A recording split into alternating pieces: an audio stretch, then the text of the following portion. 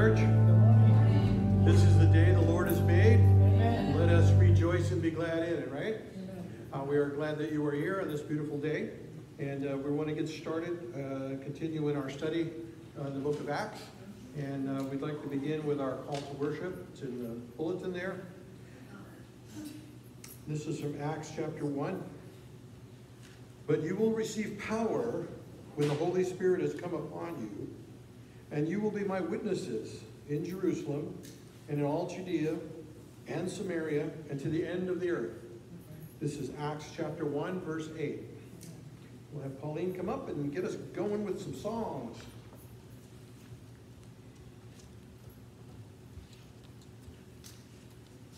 Good morning. Please stand and join me with Leaning on the Everlasting Arms. Oh,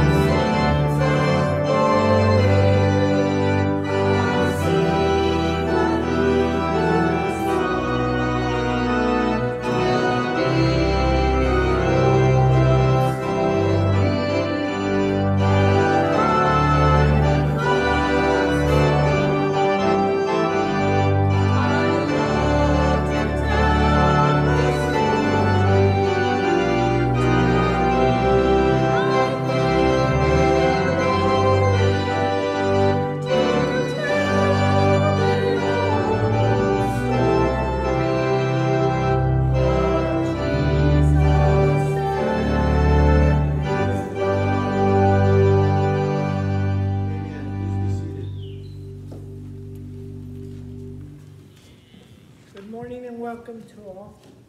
Here's the announcement for this week. Can everybody hear me okay or no? No. Okay. Bibles. Remember, there are always Bibles in the pew for you to follow along on the message. Let's make it our goal for each one of us to have our own personal Bibles on hand. But if we don't, there's one in front of the pews. Just grab it and use it, and we're good to go. After service fellowship refreshments, remember, we need help in this area. It's beautiful to fellowship after service. Remember, the first week of the month is a full meal, and the 3 Sundays that follow after that, we just have light refreshments. But we really do need help with sign-up. So if you want to sign up or would like to sign up, there's a calendar located in the hall. And also see June and let her know that we're going to sign up, and we'll have this for next week. And we're always going to have something, but it's nice for everybody to pitch in. And please make it every effort that we can to go over and enjoy it together. And once again, it's a beautiful thing to fellowship together. High fives. Let's get into our high fives this year. Who did you call last week that wasn't here? Take a look around. Who will you call later to say we missed you? No, that's an awesome feeling when they call you and say I missed you. Volunteers. All our sound slides and sometimes videos need to be set up on Sunday between 10:30 and 11. Like I said last week, see Ryan if you want to fill in for his position, because sometimes he's not here. Like today, he's not here because he's not feeling good. So it'd be nice to have somebody back there. Thank you, Callie, for filling in today. Beacon Light. Remember, Beacon Light is Wednesday, and it's the 3rd Wednesday, so that means it's this Wednesday coming up. Service starts at 7. Be there at 6:45. Service lasts about an hour. If you need a ride or carpool, see Pastor, myself, June, one of the elders, and we'll be glad to set one up. That's all I have. Thank you, Victor. Yeah, well, If you reach into your bulletins, we'll grab our praises and prayer card, and we'll do what we do here. We are going to write down our praises first, because that puts our mind in the right place with God. Amen? So let's take a moment and consider how has God blessed you in the past week, the month, or as you begin the new year. And let's take some time and write those things down so that we can share that with one another. So let's take a moment and do that right now.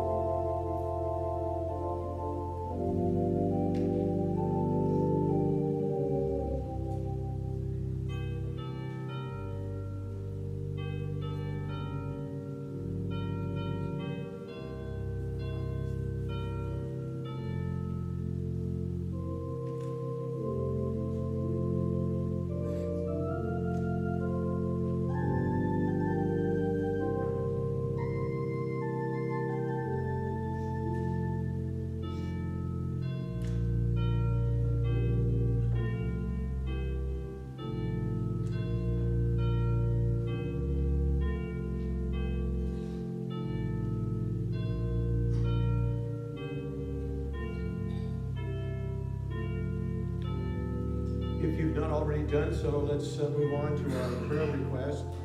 I do have something special we'll do when we're done with this part, but right now let's consider ourselves. How do you need your brothers and sisters in Christ to pray along with you? What do you need prayer for? Who do you need prayer for? We want to capture those things, share them together as we do in the bulletin. And once again, I would encourage you each week when you get the bulletin to go through the bulletin and pray over those things. That's why they're there. So let's take some time right now and put down your prayer requests, and let's do that together.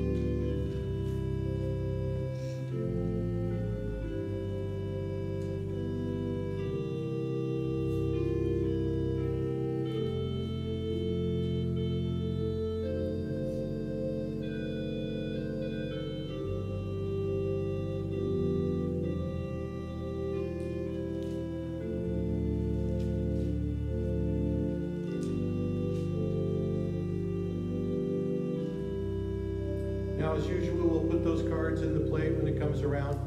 At this time, I'd like to do something a little bit different. Do you all know what the word amen means? The word amen means may it be so. It's an affirmation. When you say amen at the end of a prayer, what you're saying is whatever you've prayed for, amen, is may it be so. So I want to do a little something. Our dear friend Donis is in hospice care at the moment, and we want to lift her and her family up. So what we're going to do is I'm going to say a short sentence, and I'd like us each to raise our hand and say amen. So you'll figure out when I pause, I'd like us all to just say amen. Does that make sense? So let's try that now. Keep in mind, those of you who know Donis. All right, let's try that. Heavenly Father, we ask that you would give comfort and peace to our dear sister Donis. Amen. Father, we pray that you would make your presence known to her throughout this trial.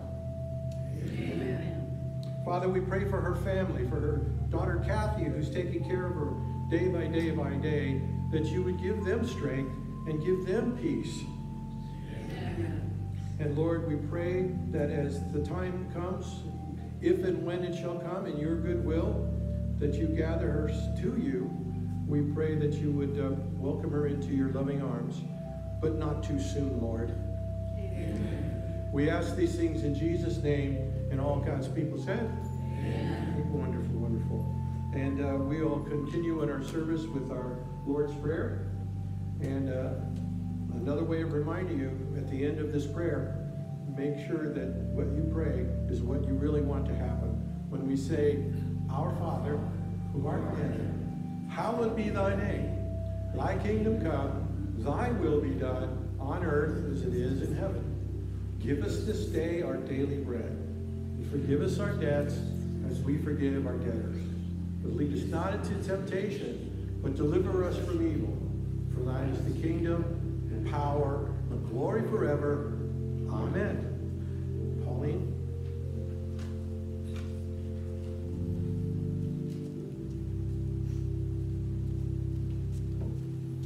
Please stand and sing Trust and Obey with me.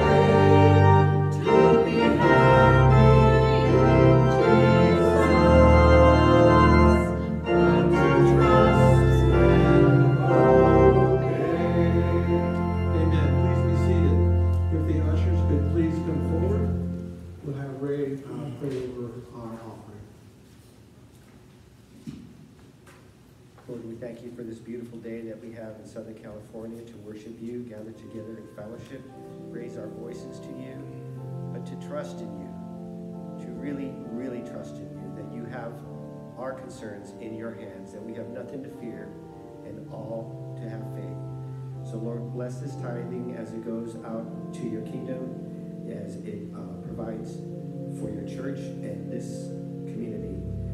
We pray blessings on this community and protections, and even on our leadership in this world, that you would guide them down the right path, that your kingdom would come and bless all mankind as you have planned from the beginning. In Jesus' name, amen. Amen. As you consider your gift, enjoy the beautiful music Dr. Hurd has for us.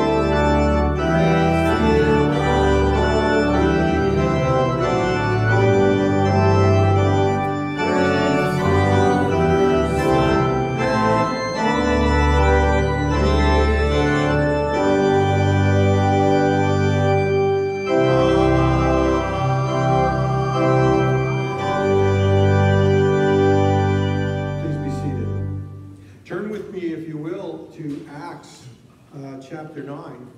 We continue with our story of Saul. By the way, all morning I'm going to be saying Saul, then Paul, then Paul, then Saul. I get a little confused, but it's the same guy.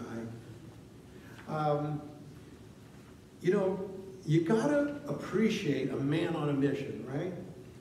This past week, I don't know if you're a basketball fan, but LeBron James has been pursuing the all-time scoring record for the NBA, and he made it.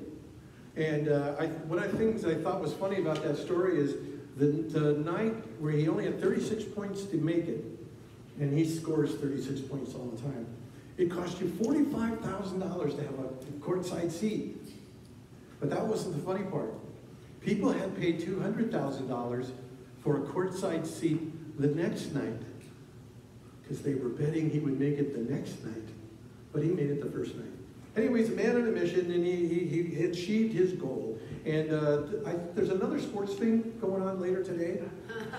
Something about football or something like that.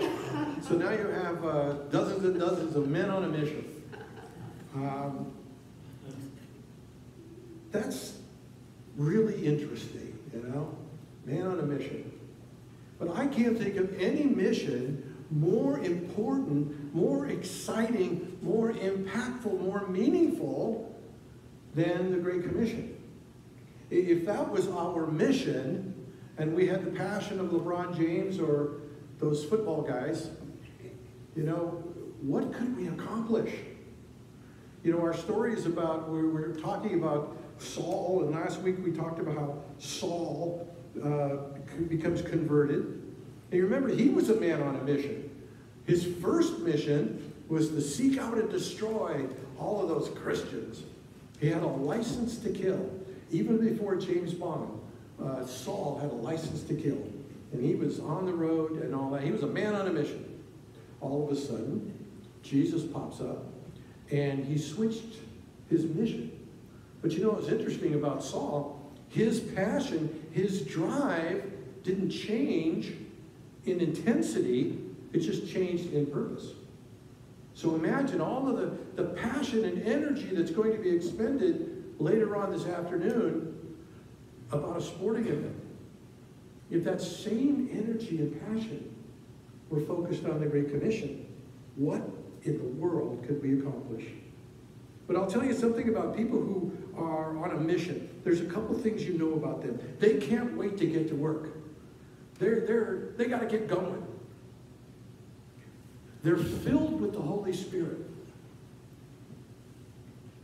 They also know that the enemy is going to come for them once they get on this mission. So we're going to see how Paul deals with all this. But before we go to Scripture, let's pray. Father God, you give us these stories to teach us things. You give us these stories to give us examples. You give us these records of the early disciples and the apostles to show us what can be done through the power of the Holy Spirit. I pray, Father, as we delve into your word this morning, that you would visit us with your Holy Spirit, open our hearts and our minds, that we might get the message that you've put down here for us. And we ask this in Jesus' name, amen. So Saul's just been converted to Paul. See, there I go. I got to get my Saul calls. Better call Saul? That's really digressing. So he can't wait to get going. Now, how do we know that? Because when you go to the text, remember what's happened. He gets slammed on the road to Damascus. He gets thrown off his horse. He's blind. And he encounters the living Christ. And he goes up to Damascus where he was going to go persecute Christians. And for 3 days, he doesn't eat or drink. And he's blind. It seems to me like if that got straightened out, I'd want to take a few days off. But that's not what Paul does. He's recovered his sight after meeting the Christ. So we begin with our first text, is the beginning, the second half of 19. Let me just back up and read you the first part. And it says, and taking food, he was strengthened. And now, for some days, he was with the disciples at Damascus. He's recovering. And immediately he proclaimed Jesus in the synagogue, saying, "He is the Son of God." And all who heard him were amazed and said, is not this the man who made havoc in Jerusalem of those who called upon his name? And has he not come here for this purpose, to bring them bound before the chief priest? Man on a mission, 3 days blind, he takes a few days off, and the very first thing he does, and he goes out and proclaims that which he was trying to destroy. He doesn't wait. He can't wait. He's got to get out there. He's got to do it. Where's our passion like that today? One thing is certain, when you are on fire for God and you have a call on your life, you can't wait to get started.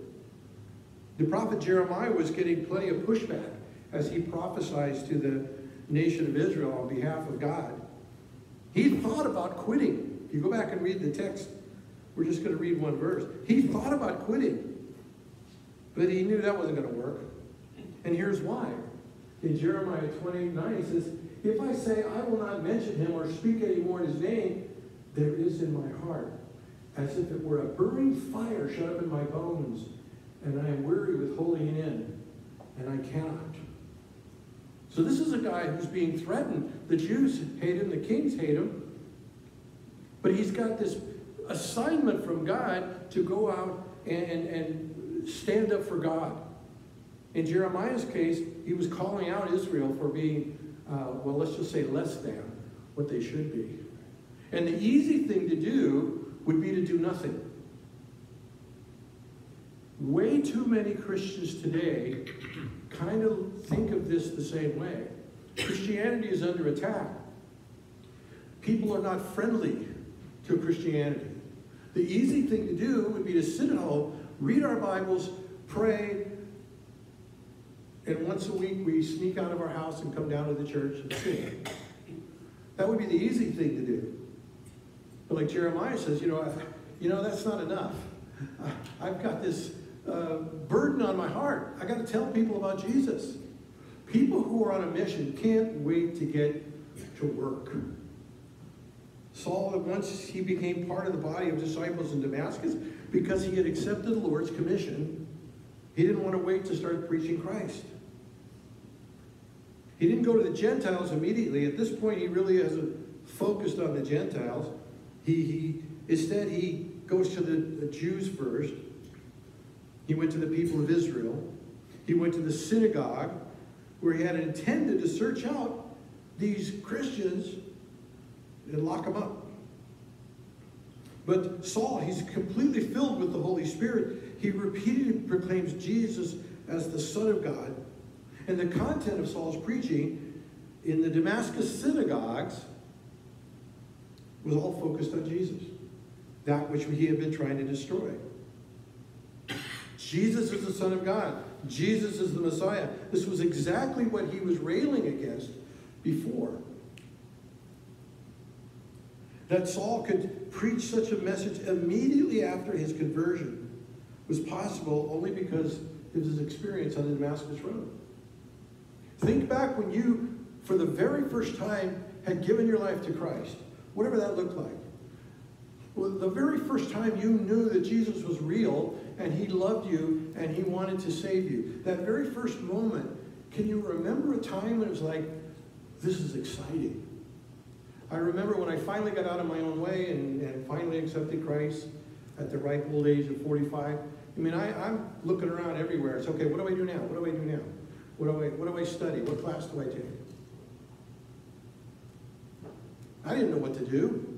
I just knew that I had to do something.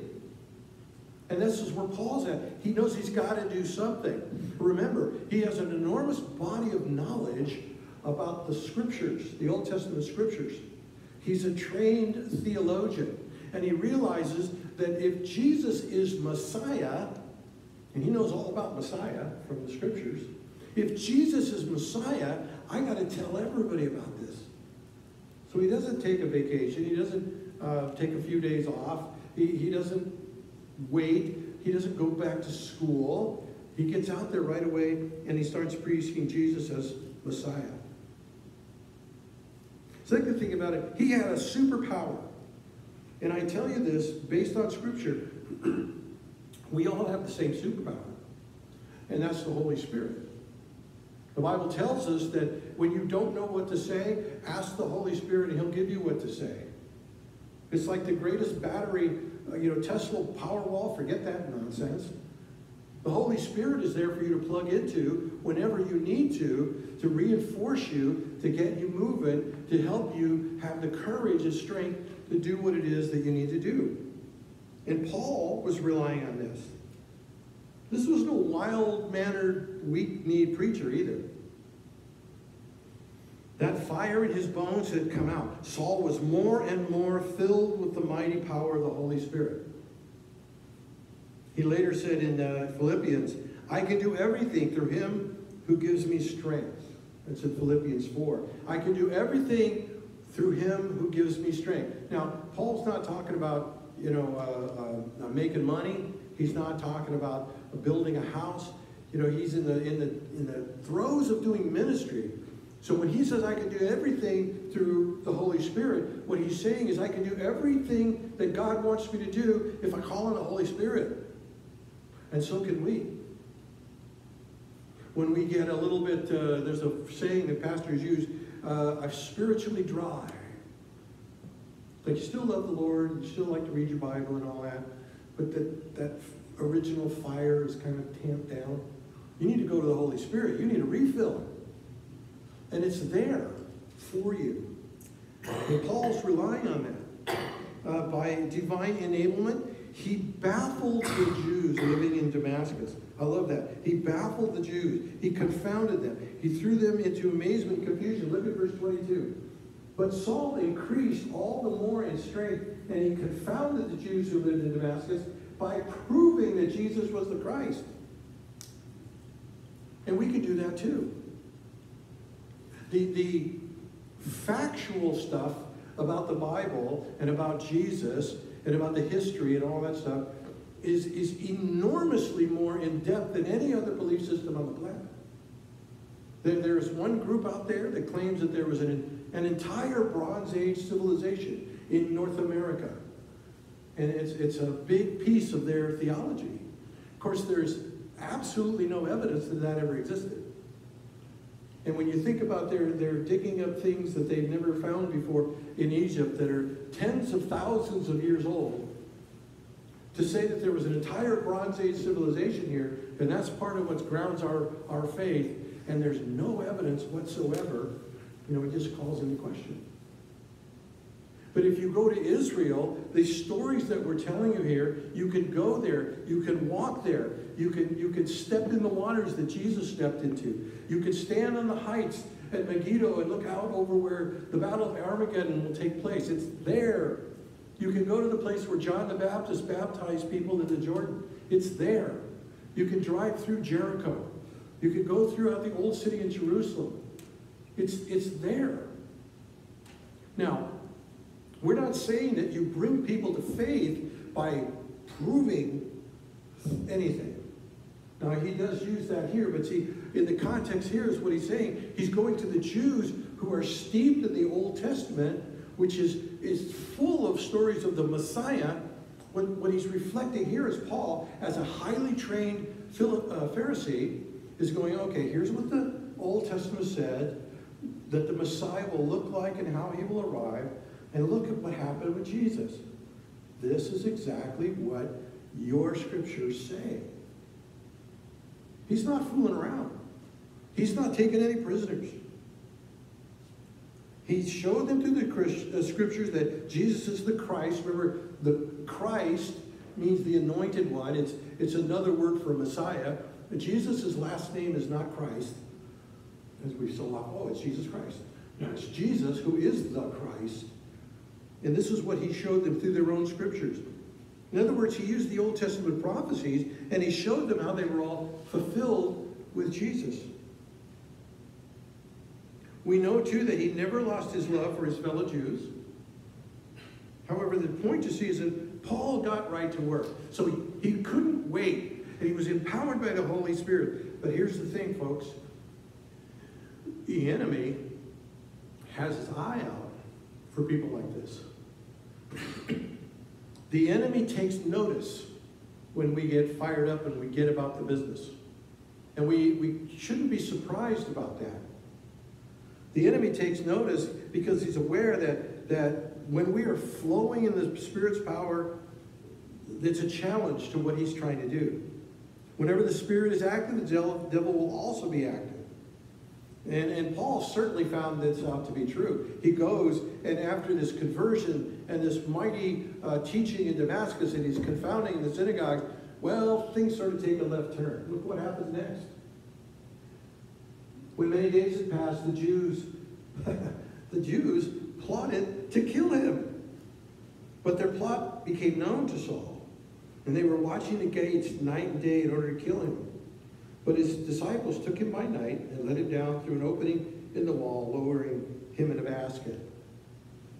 So he knew that, or he was not surprised that the Jews turned on him. And we need to understand that when we get busy for the Lord, the enemy is going to take notice. See, here's the thing. If we're living the Christian life and we're loving the Lord and we have peace and everything's going wonderful and all that stuff, we have no challenges in our life, my proposition to you is you are no threat to the enemy. He doesn't have to worry about you. But when you get out there and you stick your neck out and you start talking about Jesus to people who don't want to hear it, the enemy is going to perk up. If you ever have the opportunity, there's a little book, it's called The Screw Tape Letters, written by C.S. Lewis, one of the greatest Christian theologians of all time. And it's a great story, which he got in a lot of trouble when he wrote it, but the basic premise is the whole book is one half of a conversation between a supervisor demon named Screwtape and his young apprentice demon named Wormwood. And Wormwood writes in and reports to Screwtape what he's up to, and Screwtape is coaching him on how to be a successful demon. But the things that he tells him about is, Wormwood will report that he got the guy a terrible illness. And Screwtape says, no, that's not the kind of thing I want you to do. What I want you to do is get him a promotion at work. Because if he gets a promotion at work, he'll be distracted from the Bible. Wormwood comes in one time and he stirred up the sides to start a great world war. Screwtape comes back and says, no, that's not the way to go, because when that kind of thing happens, that's where heroism comes from. What you need to do is have the person make money off of the war. So you get where this is going. What the enemy does is try to distract you, to turn you away, to get your focus on something other than your assignment, your mission.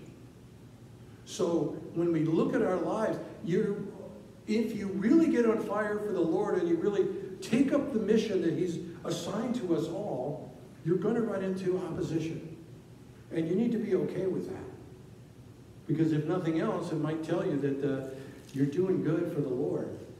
Because if you're doing good for the Lord, the enemy does not like that. But you got to be strong. How do you defend? If we had time, we delve into Ephesians where it says put on the full armor of God. Paul in Ephesians tells you very specifically how to deal with the enemy. Putting on the full armor of God. It's a spiritual battle out there, folks. It's not a legislative battle, although there's elements of that. It's not a physical battle, although that sometimes happens. Everything is a spiritual battle, and we have to be spiritual in our response to it. Paul understood because Jesus personally told him what it was he was supposed to do. And if Jesus himself comes to you and says, this is what I want you to do. I want you to go door to door in your neighborhood, and I want you to tell everybody about Jesus. Now, doesn't that sound scary? But if Jesus comes down and tells me to do that, I'm going to do that. No matter what I think will happen. And about every other door, somebody's going to bark at me or slam the door in my face. And that won't bother me. Hey, I worked for Sparkless Drinking Water for 13 years, and we had to get a new customer every single day. We had to go door to door and convince somebody to buy water from us, which of course they had running in the sink. And I was very good at that. So, you get used to getting rejection. A talented salesperson will hear no 7 times before they get to the yes, because they understand how it works. How about us, Christians? How many times are you willing to go to somebody and tell them about the Lord and have them say, that's a bunch of bunk. You guys believe in a bunch of... How many times are you willing to take that to get one person to say, I don't understand, tell me a little more about that? There should be a number. If you're a person on a mission, it should be as many as it takes. And that's how Paul lived out the rest of his life. He went and he went and he went and he went. And believe me, you want to talk about the enemy coming after you. If you know the story of Paul's life after this, pretty much everything happened to Paul. I mean, everything. And he just kept going and kept going and kept going. Wrote half of your New Testament, in spite of the enemy coming after him. So he couldn't wait to get going, but he relied on the Holy Spirit, and he knew that the enemy was coming after him. And it didn't slow him down, didn't stop him at all. See, the enemy has a trick that he uses. And I always use this as an illustration. I think I have a funny picture up here. If you don't know who that is, it doesn't matter. But in the Warner Brothers cartoons, they used to do the same thing. Remember this in the old cartoons? You have the little devil on one shoulder and the little angel on the other shoulder. This is funny, right? But this is what I'm talking about. This is how the enemy is going to come after you if you are on a mission. The devil's going to whisper in your ear and say, you don't have to do that. Or that person's not going to listen to you. Or, this is, you don't have to do this as long as you go to church and put your envelope in on Sunday. But the Holy Spirit is whispering in your other ear and saying what Jesus said, if you love me, you will obey my commands. So the question for us is, which voice are you going to listen to? The little devil voice or the voice of God? And then you just simply act accordingly. So let me kind of wrap this up. The question is, are you on fire for the Lord? Has the fire gone out? Are you chomping at the bit to get out there? If you are, you're listening to the Holy Spirit. If you are, the Holy Spirit is going to empower you to get the job done. As for the enemy, it's a good bet if you're getting resistance in your efforts. The enemy is taking notice of you. And he will try to stop you.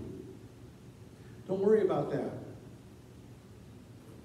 Stonewall Jackson was a very dedicated Christian, Confederate general in the Civil War.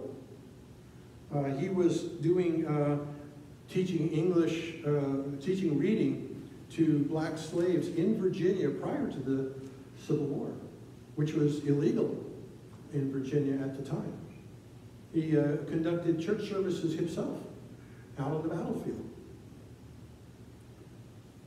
But something about him really struck this. Historian Mark Brimsley wrote this: a battlefield is a deadly place even for generals, and it would be naive to suppose Jackson never felt the animal fear of all beings exposed to wounds and death.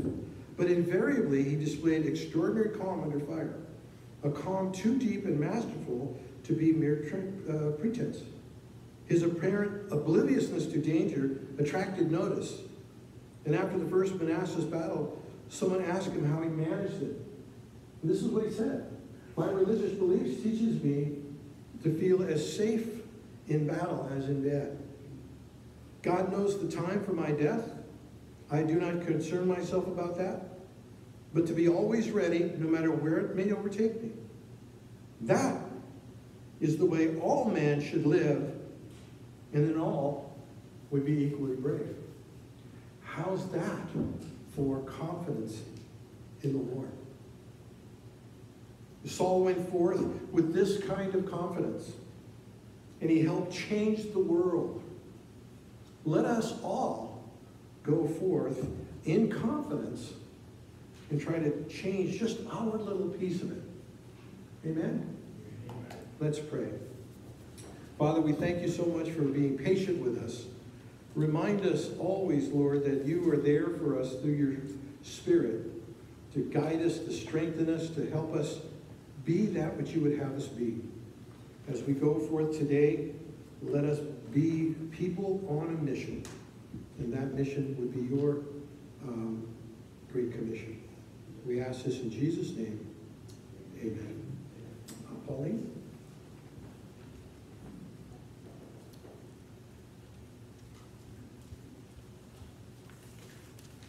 Please stand and join me in our lesson. I surrender all.